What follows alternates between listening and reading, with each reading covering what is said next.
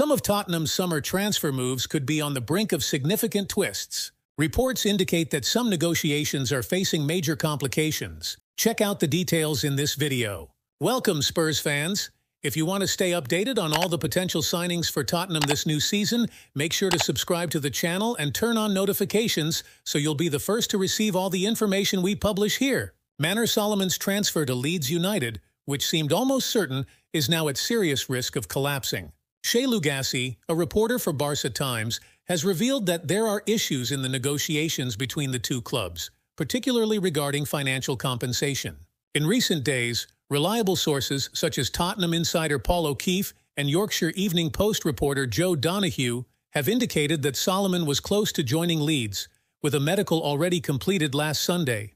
However, according to Lugassi, this transfer could be on the verge of falling through. The journalist revealed that there are disagreements over the payment terms between Tottenham and Leeds, which could prevent the deal from being finalized.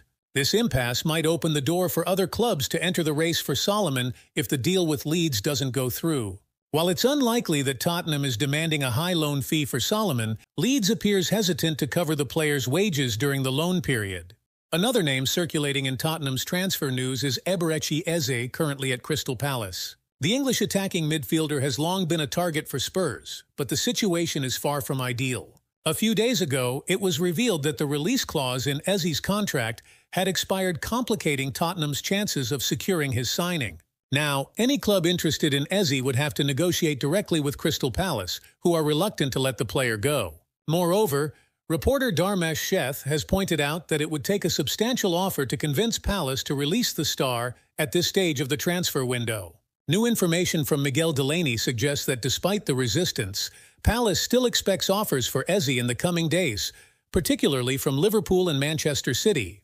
The possibility of the player leaving Selhurst Park before the window closes isn't entirely ruled out, but it seems that Spurs are not among the favourites to make this signing.